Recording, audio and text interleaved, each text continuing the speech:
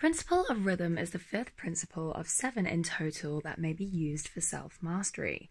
This particular principle may be used to achieve balance, flow, and heightened states of awareness during our earthly experience.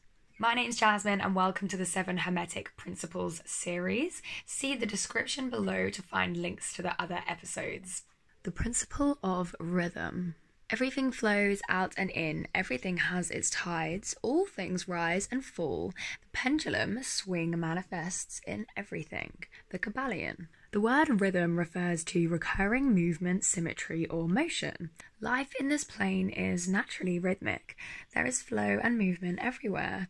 We see it in sound, breath, ocean tides. We see it in the up and down motion of our moods, success, wealth, and even the rise and fall of nations. Atoms make up all matter in this physical realm, and they themselves manifest rhythm in their vibrations.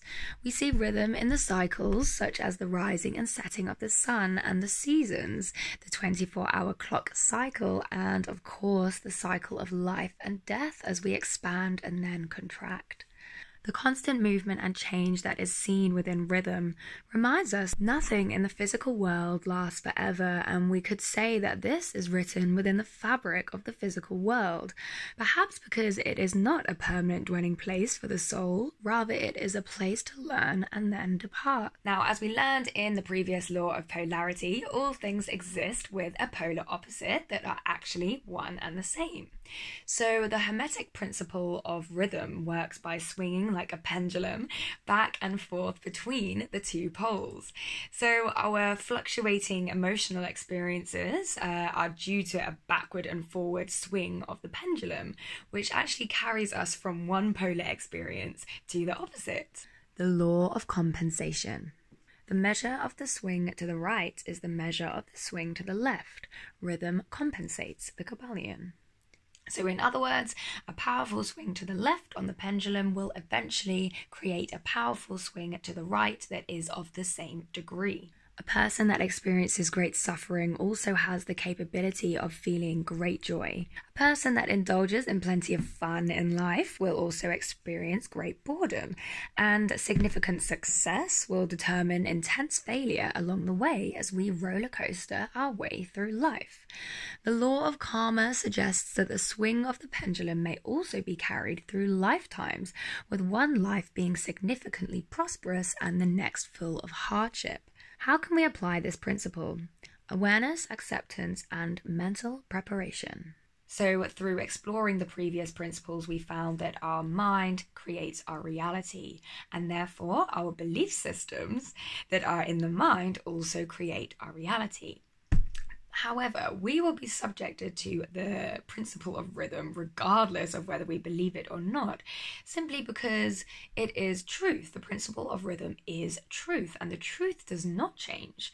So it is destined to occur in our reality, almost like an algorithm that was programmed into this plane of existence. So in order to begin working with this principle, we need to learn to accept it, simply because it is an inevitable part of our temporary experience in the physical world. So our ability to actually flow through our earthly happenings is greatly influenced by the simple awareness and acceptance of this principle as it occurs within our inner and outer world. For example, in our outer experience, we fully know and accept that our failures will eventually swing through success. We know we may experience periods of intense outer chaos, and then peace will follow. In our inner world, we swing through good moods and bad moods. Our mind may be calm one day and full of racing thoughts the next. We accept the introverted periods of our life and expect the extroverted periods to follow. There are times of learning and then times of integration. We know that we cannot always feel intensely passionate about our hobbies and projects every day, and we accept all of this as it unfolds, simply by knowing that we are part of a rhythmic flow that permeates our existence. An understanding of the workings of this principle will give one the key to the mastery of these rhythmic swings of feeling, and will enable him to know himself better and to avoid being carried away by these inflows and outflows, the Kybalion.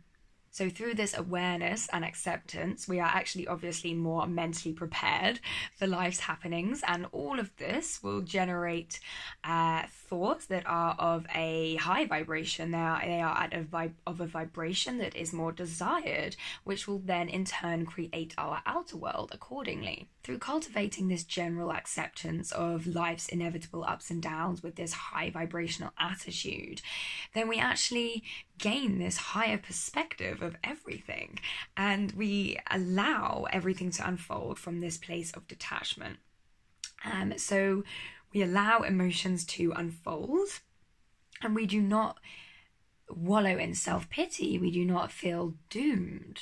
This too shall pass. Knowing everything to be a temporary occurrence, we do not get attached to any experience as it occurs, and this alleviates much of our suffering, since unnecessary attachment is the heart of our suffering. The mental law of neutralization. Rhythm may be neutralized by an application of the art of polarization, the Kybalion. So though the principle of rhythm is a law that governs this time-space reality, it may be escaped as we avoid being carried along with it according to the law of neutralization. So this is where our self-mastery really comes into play. There are many planes of causation, and one may use the laws of the higher to overcome the laws of the lower, the Kybalion. Now there are two poles within our personal mental plane, the higher and the lower consciousness, otherwise known as the ego or the higher self. So as discussed in the previous principle, we may choose which pole we wish to reside at through polarization.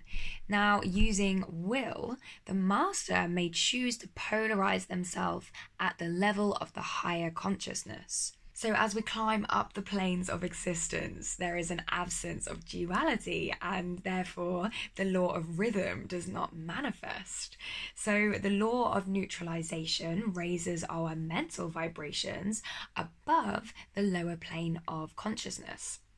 And as a result, we dwell in the higher plane, and the pendulum swings beneath us, which is pretty cool.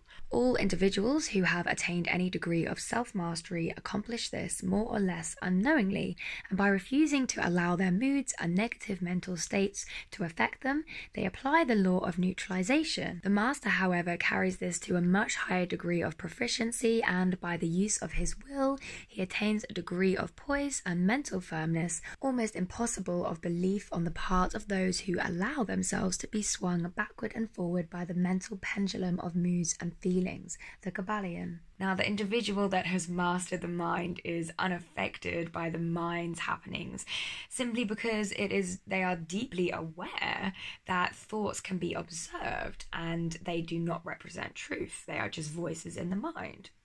So they further hold the knowing that emotion is just sensation as well within the body. It's just energy and motion. Now, through the ability to actually observe these thoughts and these emotions, the master realizes that they are not them. They realize that they are not this voice in the head. And it is actually through this kind of self-awareness and through this disidentification from thoughts that the individual is not lost in the illusion of the physical experience. And actually, from their elevated perspective, they can see the bigger picture. For example, say there is a situation that may trigger an angry reactive response in the individual that resides in the lower plane of consciousness. Yet the individual that stands at the higher plane in the same situation is totally aware of his thoughts and remains conscious of his inner world, ultimately transcending an emotional reaction. And though the swing of the pendulum is in operation, through his ability to disidentify, he remains unaffected. For more information on this, it's actually really beneficial to explore the teachings of the East. So Buddhist or Taoist philosophies are actually really helpful in really cultivating this higher consciousness. So you can also check out my videos titled Cultivating the Witness Talks. This principle really acts as a huge catalyst to raise our vibration and alchemize our mind, ultimately creating so much freedom within our life, so much freedom from the attachment that again creates our suffering. So we're able to kind of glide and flow through our life with more ease.